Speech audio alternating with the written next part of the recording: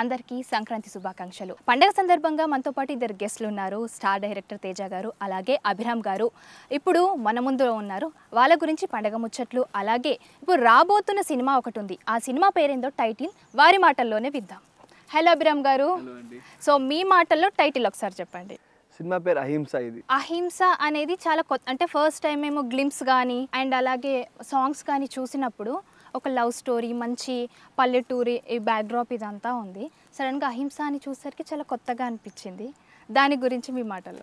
నేను చెప్పాక సార్ చెప్తాం బెటర్. అది ఫస్ట్ ఓకే సార్. ఇది పల్లెటూరులో జరిగే కథ, కానీ అహింస అని ఎందుకు తీసుకున్నాము అంటే అహింస కరెక్టా కాదా. చాలామంది ఏమనుకుంటారంటే ఇండియాకి ఫౌండేషన్ అహింస, దాని మీద మన దేశం ప్రిన్సిపల్ ఉంటుందని. నేను ఇంకా వెనక్కి వెళ్ళి అహింస అసలు కరెక్టా కాదా ఇప్పుడున్న సొసైటీకి అనే పాయింట్ తీసుకుని దాని మీద చేసింది. నేను లైక్ అది చూసినప్పుడు గ్లింప్స్ కదా చూసినప్పుడు అహింసని ఎందుకు పెట్టారో ఆ క్యూరియాసిటీ అందరిలో అదంతా నెలకొంది. సో సడన్గా చూసేసరికి అభిరామ్ గారు జనరలీ డెబ్యూకి వచ్చేసరికి లవ్ స్టోరీస్ ఇవన్నీ ఆ బ్యాక్డ్రాప్లో వస్తూ ఉంటారు కదా. సో ఎందుకని అభిరామ్ గారిని ఈ కథకు చూస్ చేసుకున్నారు? ఫస్ట్ కథ అనుకున్నా, కథకి ఎవరు కరెక్ట్? పల్లెటూరుడు అయి ఉండాలి, ఫైట్స్ ఉన్నప్పుడు యాక్షన్ లాగా ఉండాలి, మాసీగా ఉండాలి, లేనప్పుడు కొంచెం అమాయకంగా ఉండాలి. ఇది ఈ ఫేస్ కరెక్ట్ అని చెప్పి తీసుకున్నాను. Okay yeah. అభిరామ్ గారు ఫస్ట్ టైం సార్ దగ్గర నుంచి మీకు కాల్ వచ్చి స్టోరీ నరేట్ చేసినప్పుడు ఫస్ట్ మీకు వచ్చిన ఫీలింగ్ ఏంటి, ఎగ్జైట్మెంట్ ఏంటి? అంటే నిజమేనా ఫీలింగ్ వచ్చింది నాకు. అంటే ఇస్ ఇట్ ట్రూ? సార్ నాకు ఫోన్ కంటే ఎప్పటి నుంచో సార్తో ట్రావెల్ చేశాను. సినిమా ఆల్రెడీ ప్రొడక్షన్ చేశాను సార్తో. సో అప్పుడు సార్ చెప్పేవారు, సార్ నేను స్కాన్ హీరో అయితే ఫస్ట్ సినిమా మీతోనే అని. Like I dent my dream that was true అండి. నాకు సార్ మిమ్మల్ని చూడగానే చాలా కూల్గా, కామ్గా, అబ్బా చూడగానే ఎంత మంచి పాజిటివ్ వైబ్స్ ఉందో అని అనిపిస్తుంది సార్ని చూస్తే. జనరలీ సార్ మూవీస్ షూటింగ్స్ అనగానే సార్ చాలా స్ట్రిక్ట్గా ఉంటారు వర్క్ విషయంలో, అది ఇదని ఆర్టిస్టులు భయపడతారు కదా. సో అట్లాంటిది ఏమైనా మీకు ఆ డౌట్ తోటి వెళ్ళారా స్టార్టింగ్లో? ఉండింది, but sir end of the day that's the picture ఇంకో డెలివరీ ఇవ్వాలి మనం. He wants that product to be correct. Okay. So అందరు స్ట్రిక్ట్గా ఉంటారండి దాంట్లో. నాట్ ఓన్లీ సార్, మన ఏ ఫీల్డ్లోకి వెళ్ళినా ఎవ్రీవన్ విల్ బీ స్ట్రిక్ట్. ఆ ప్రాజెక్టు మనం హ్యాండ్ ఓవర్ చేయగలుగుతున్నామా లేదా. Okay. So that confidence we have to have in us. Okay. So sir had the same thing and I was very happy and I learned so much from this journey. అంటే first time మీకు నేను actor అవ్వాలి అని ఒక ఆలోచన వచ్చినప్పుడు నాన్నగారితో కానీ అన్నయ్య గారితో కానీ చెప్పినప్పుడు ఫస్ట్ వాళ్ళ నుంచి వచ్చిన లైక్ కమెంట్ కానీ లేకపోతే ఆ ఎక్స్ప్రెషన్, ఆ ఫీలింగ్స్ అవన్నీ ఎలా? నేను ఇద్దరికి చెప్పలేదు చెప్పాను ఫస్ట్ నేను తాతగారికి. Okay. So he wanted me to be an actor but he didn't see and I don't know, తాత తేజ గారిలోకి వచ్చి ఆయన బయటకు వచ్చి he did a film with me. Okay sir. First time తాతగారికి చెప్పారన్నారు కదా, సో రామనాయుడు గారు ఉన్నప్పుడే మిమ్మల్ని అప్రోచ్ అవ్వడం ఇదంతా జరిగిందా సార్? నేనే రాజు నేనే మంత్రి షూటింగ్ జరిగేటప్పుడు రానగారితో చేసేటప్పుడు తను రోజు వచ్చేవాడు. రోజు అందరికంటే ముందు నువ్వే ఉండాలి లొకేషన్లో. నేను 6ంటికి వస్తే నాకంటే ముందు ఉండాలి. నేను 6ంటికి వస్తే 5:30కు ఉండేవాడు లొకేషన్. ఫస్ట్ ఆ సిన్సియారిటీ అనేది చెక్ చేసి, ఎందుకంటే పంక్చువాలిటీ ఉండాలి యాక్టర్ అనేవాడు. సో అప్పుడు ఫైనల్ అయింది. అప్పుడు ఫైనల్. ఓకే. జనరలీ తేజ గారు అనగానే డెబ్యూ హీరోస్కి ఒక మంచి, అంటే మనకు ఉదయ్ కిరణ్ గారు కానీ అలాగే మనకు నితిన్ గారు, సో వీళ్ళందరూ కూడా ఒక మంచి స్టార్డమ్ అలా మెయింటైన్ చేస్తూ వెళ్ళారనమాట. సో ఫస్ట్ టైం మీరు కూడా ఎక్స్పెక్ట్ చేశారా లైక్ ఈయన ఫస్ట్ మూవీ డెబ్యూ, నాకు కూడా లైక్ పాజిటివ్ వైబ్స్ అట్లా ఏమన్నా అనిపించాయా? అనుకోలేదు that I do a film with Teja గారు అని, but I had a dream. ముందు చెప్పినట్టు my first film I wanted Teja గారు to do it. Okay. The dream came true and I had like good vibes. Okay. Working with sir and doing shooting after work also, like the good vibes we had. Okay. The journey also maku baga happy ga jarigindi maku. Sir మీరు చెప్పండి, చంద్రబోస్ గారి lyrics అసలు 2 million sir views వచ్చేసరికి అసలు ఆ lyrics ఇన్నా కొద్దీ ఎంత బాగా రాశారు. ఇప్పుడు గోల్డెన్ గ్లోబ్ కూడా వచ్చింది. ఎస్. సో ఆయన గురించి మీరేం చెప్తారు? ఆయన ఫెంటాస్టిక్ రైటర్. నేను నా థాట్ ఇది, ప్రతి పాటకి నేను ముందు కొన్ని మాటలు అనుకుంటా, ఇలా ఇలా ఉండాలి పాటలో, ఈ కథ మనం చెప్పాలి అంటే దానికి ముందున్న సీన్స్ గురించి ఎక్స్ప్లెయిన్ చేస్తే చెప్పి అది కూడా ఒక 5-6 సీన్లు అనుకుని 5-6 సీన్లలో ఏం చెప్పాలో అది ఒక పాటలో ఇరికించడానికి ట్రై చేస్తాను. ఓకే. అన్నీ చాలా బాగా రాశాడు. మోస్ట్లీ మీ ఫిలిమ్స్కి ఉదయ్ కిరణ్ గారితో కూడా మీరు అసోసియేట్ అయినప్పుడు ఆయనే ఉండేవారు, మ్యూజిక్ డైరెక్టర్. మళ్ళీ ఇన్ని రోజుల తర్వాత మళ్ళీ ఆయన గురించి చెప్పండి, మధ్యలో కొంచెం గ్యాప్. అంటే తను బేసిక్గా మంచోడు, మంచి ట్యూన్లు ఇస్తాడు. ఆ ట్యూన్స్లో కొంచెం ఎమోషన్ ఉంటుంది బాగా. ఓకే. అంటే ఇప్పుడు నేను కూడా కథల్లో ఎట్లా అంటే డ్రీమ్ సాంగ్స్ ఉండవు, అన్నీ సిచ్యువేషనల్ సాంగ్స్. సాంగ్లో కూడా కథ చెప్తాను ట్రై చేస్తాను. నాలాంటి అతనికి ఆర్పి పట్నాయక్ కరెక్ట్. సార్ హీరోయిన్ తన గురించి చెప్పండి. హీరోయిన్ది కూడా ఫస్ట్ సినిమా డెబ్యూ. నిజం చెప్పాలంటే ఇద్దరిని బాగా ఏడిపించాను. మీరు పాపం పిండేశారని ఇందాకే చెప్పారు కదా. పిండి ఉతికి అంత హ్యాపీగా జరిగింది అంటున్నాడు కానీ మీ గురించి చెప్తున్నాడు. చాలాసార్లు ఇద్దరు వెళ్ళి పక్కకి వెళ్ళి ఏడ్చారా? అభిరామ్ గారు మీరు కూడా ఏడ్చి ఉండాలి మరి నాకు తెలిసి. But we learned a lot man. Okay. We learned sir a lot.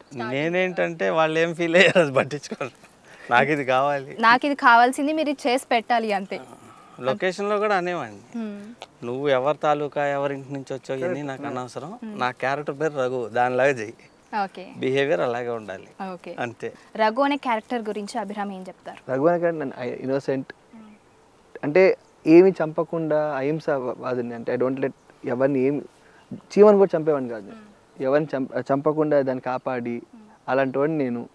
సడన్గా ఒక ఇన్సిడెంట్ అయినప్పుడు ప్రేమించే వ్యక్తి గురించి ఎట్లా మారాను అనేది హింసలోకి ఎలా వెళ్ళాడు. అండ్ అలాగే థియేట్రికల్ ట్రైలర్ రామ్ చరణ్ గారు లాంచ్ చేశారు, దాని గురించి చెప్పండి.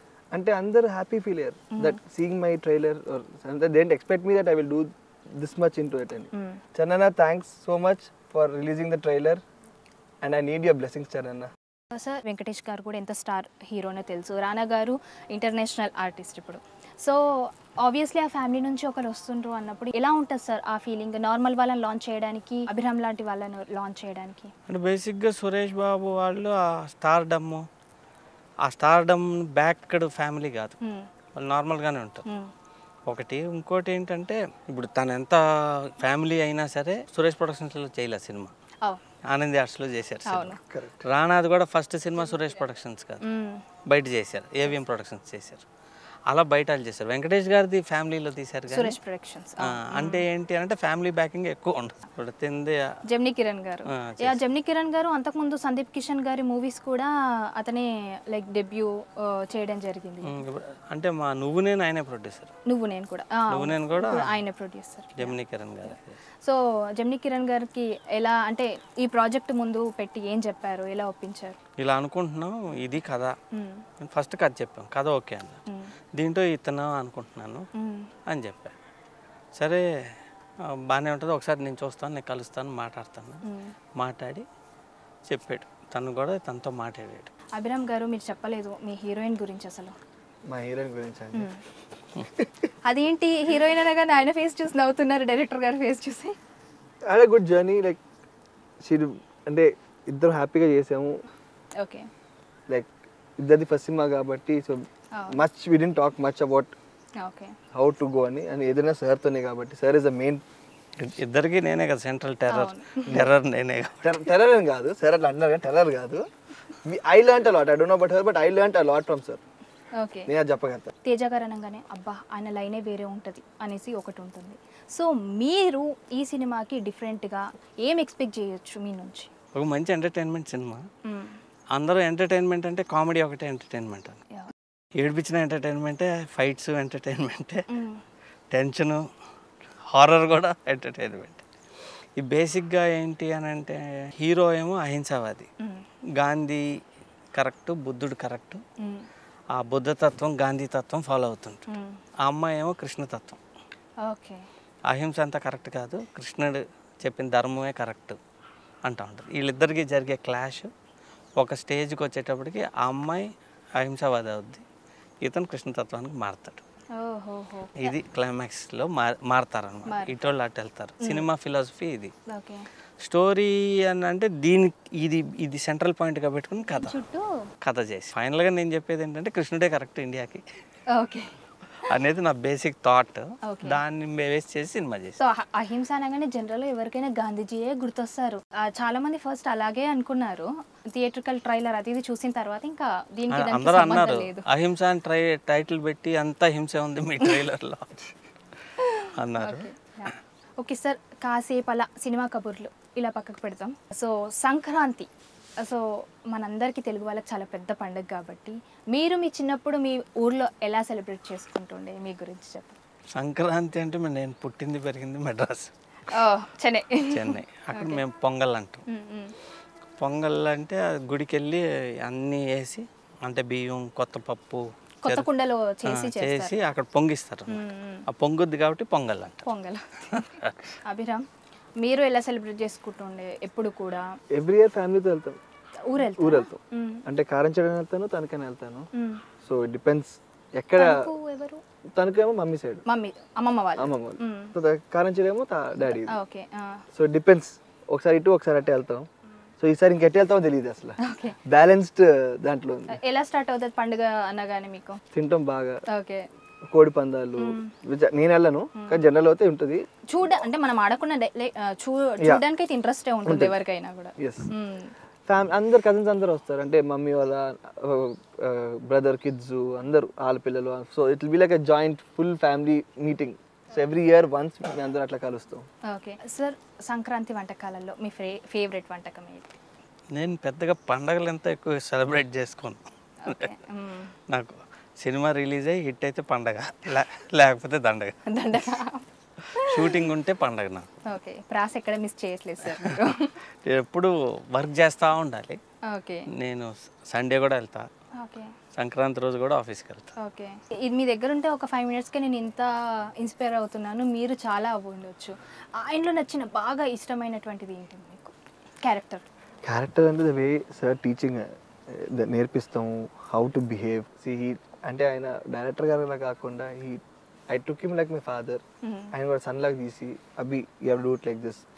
ద వే నాట్ ఓన్లీ ఈ సినిమా అప్పుడే కాదు, when I was working with him also, నాకు he was telling me how to behave in the set, how to be a good person. Okay sir, songs విషయానికి వచ్చేసరికి నీతోనే 2 million views వెళ్ళాయి. So దాని గురించి మీరు చెప్పండి, లొకేషన్స్ గురించి. అలాగే బేసిక్గా నీతోనే లొకేషన్స్ చాలా బాగుంటాయి. అమ్మాయిని ఒక ట్రాలీలో కూర్చోబెట్టుకుని లాక్కెళ్తా ఉండే పాట. అంటే ఎన్ని కష్టాలు వచ్చినా ఏమొచ్చినా నేను నీతోనే ఉంటానని, నీతోనే. అది మీనింగ్. చంద్రబోస్ గారు బాగా రాశాడు. ఓకే. ట్యూన్ కూడా బాగా క్యాచీ. సార్ ఇంకేమున్నాయి సాంగ్స్? ఇప్పుడు ఇంకో 2 ఉన్నాయి. ఒకటి రిలీజ్ చేస్తాం, ఒకటి రిలీజ్ చేయం. సినిమాలోనే డైరెక్ట్ సినిమాలోనే చూడాలి. ఓకే. ఇంకోటి ఉందిలే. వాట్ ఉందిలే? ఉందిలే అంటే మంచి లైఫ్ ఉంది, మంచి కాలం ముందున. ఉందిలే మంచి కాలం ముందున, అది కూడా రామానాయుడు గారి సాంగ్. అవును. దీంట్లో కూడా అదే ఉందిలే అనేది వచ్చింది. ఓ అందుకేనా సార్ సేమ్ దానికి యాప్ట్ ఉండాలని ఇది మన అదేం పెట్టలా, మేము పెట్టినాక దానికి మ్యాచ్ అయ్యింది. ఓకే. తర్వాత మాకు తెలియదు అది రామానాయుడు గారి సాంగ్ అని కూడా తెలియదు. ఉందిలే అని పాట ఎంత పెడితే సురేష్ బాబుని ఇది మా నాన్న పాట, ఆయన ఫస్ట్ సినిమాలో పాట. చూసారా, ఆయన లేకున్నా బ్లెస్సింగ్స్ ఇలా వచ్చేస్తున్నాయి మీకు. చెప్పే అదే మీకు చెప్పే ఫస్ట్ లోనే, తాతయ్య తేజ గారికి వచ్చి doing a film with me అని. మీ పాస్ట్ సినిమాల లొకేషన్స్కి ఇప్పుడున్న ప్రజెంట్ అహింస లొకేషన్స్కి ఎలాంటి డిఫరెన్స్ అనిపించినాయి మీకు? అంటే అవన్నీ కొంచెం చిన్న లొకేషన్స్, ఇదేమో చాలా స్పాన్ ఉన్న లొకేషన్స్. ఇండియా ఇంత బాగుంటుందా? మధ్యప్రదేశ్లో అంతా స్పెసిఫిక్గా ఏముంది సార్ అంత ఇంట్రెస్టింగ్ది మీరు ఆ లొకేషన్ చూస్ చేసుకోవడానికి? చాలా మంచి లొకేషన్స్ ఉన్నాయి. ఒక్కసారి వాటి గురించి చెప్పండి. మధ్యప్రదేశ్లో ఒకటి బృహస్పతి కుండ అని ఒకటి ఉంది. అది ఒక 300 feet డెప్త్కి వాటర్ ఫాల్ పడుతూ ఉంటుంది. మనం పైనుంచి 200-300 అడుగులు దిగాలి కిందకి. దిగంటే వెళ్తే దారి కూడా నుంచుని వెళ్ళాం, వంగి వెళ్ళాలి. ఒక్కొక్క మెట్టు ఇంత హైట్ ఉంటుంది. అంతా ట్రెక్కింగే. అందరూ సామాన్లన్నీ తీసుకుని వెళ్ళాలి కిందకి, వెళ్ళి మళ్ళీ పైకి ఎక్కి రావాలి. ఎన్ని అవర్స్ పడుతుంది సార్? 2 hours కిందకి దిగాలి, 2 hours పైకి ఎక్కాలి. ఎన్ని కిలోమీటర్స్? కిలోమీటర్స్ కూడా లేదు కిందకి, ఏమి లెక్కరా, చెమట్లు గారిపోయి షర్ట్లన్నీ తడిచి. So okay. అక్కడ ఎన్ని రోజులు షూట్ జరిగింది? అక్కడ 3 సార్లు వెళ్ళాం. పాపం బాగా కష్టపడ్డారు. కష్టపడ్డావా కష్టపెట్టావా? అబ్బాయిలు అంటే ఓకే, కొంచెం అమ్మాయిలు పాపం సున్నితంగా ఉంటారు కదా, హీరోయిన్ పరిస్థితి ఎలా ఉండేది? అమ్మాయి ఇంకా టఫ్. అవునా? అమ్మాయి మధ్యప్రదేశ్. అక్కడికి వెళ్ళాకే చూసి లేదు ముందు చూసాం, మధ్యప్రదేశ్ అది మ్యాచ్ అయింది. ఓకే. ఇంకో లొకేషన్ చేసాం, భీమ్కుండ్ అని. భీముడు అంటే అక్కడ ఉన్న ఇదేంటంటే ద్రౌపదిని తీసుకుని వెళ్తా ఉండగా ద్రౌపది మంచినీళ్ళు అడిగితే భీముడు గత్తో కొట్టాడు. కొడితే అది పగిలి కింద వాటర్ ఉంటుంది, బ్లూ కలర్ వాటర్ ఉంటుంది. ఎంతమంది రోజు ఒక 1000 మంది స్నానం చేస్తారు, చేసినా సరే మళ్ళీ క్లీన్ అయిపోతాను 2 minutesలో. దాని లోపల కెమెరా పెట్టి నీళ్ళ లోపల పెట్టి తీసాం. అది చాలా బాగుంది. నేను పాటలు తీసే ముందు తనకేం చెప్పానంటే మ్యూజిక్ అంతా తీసేసి ఓన్లీ సింగర్ వాయిస్ అనమాట ఇచ్చి మొత్తం బట్టి మొత్తం పాట మాకు పాడాలి. ఒక 1 వీక్ తర్వాత సురేష్ బాబు వచ్చారు. వాడేంటి పాడు అనగానే మొత్తం సినిమాలో లిరిక్ అంతా చెప్పేస్తున్నాడు. ట్యూన్లో లేకపోవచ్చు కానీ మొత్తం లిరిక్ అంతా చెప్పగలుగుతున్నాడు. వాడికి ఎంత ఫోకస్ వస్తుందని మాకు తెలియదు అసలు. నేను మొత్తం పాడితేనే షూటింగ్ అంతా. సో అన్ని పాటలు బట్టి మొత్తం లిరిక్ చెప్పాలి. అహింస మూవీ గురించి ఫైనల్గా మీరు ఆడియన్స్కి ఏం చెప్తారు? సినిమా ఎప్పుడు రాబోతోంది? అతి త్వరలో, మోస్ట్లీ జనవరిలో చేయాలని ట్రై చేస్తున్నాం. అంతా బాగా జరిగి మంచి థియేటర్లు దొరికితే ఈ సీజన్లోనే రిలీజ్ అవుతుంది. ఇది మొత్తం ఒక తెలుగుదనం ఉండే ఒక Telugu cinema, proper Telugu cinema. మొత్తం కల్చరు అన్నీ అలాగే ఉంటాయి, దాంట్లో జరిగే యాక్షన్. అండ్ మీరేం చెప్తారు మీ ఫస్ట్ డెబ్యూ ఆడియన్స్ నుంచి? నా ఫస్ట్ డెబ్యూ కూడా అందరు బ్లెస్సింగ్స్ కావాలండి. నాకు need every once blessings. And ఈ సినిమా పెద్ద హిట్ చేయాలి. And I want every one to like this film and bless me for every aspect what I did. Sir, thank you sir for giving me this opportunity. I really mean it sir. Thank you sir. Sir, wish you good luck. పందెంకోలు ఎలా దూసుకెళ్తాయో మీ movie కూడా అలాగే దూసుకెళ్ళాలి, full hit అవ్వాలి అనేసి hopefully మనసారా కోరుకుంటున్నాను. Thank you అండి. తెలుగు ప్రేక్షకులందరికీ సంక్రాంతి శుభాకాంక్షలు. Wishing you all happy Sankranti. And మీ అందరి బ్లెస్సింగ్స్ కావాలి నాకు.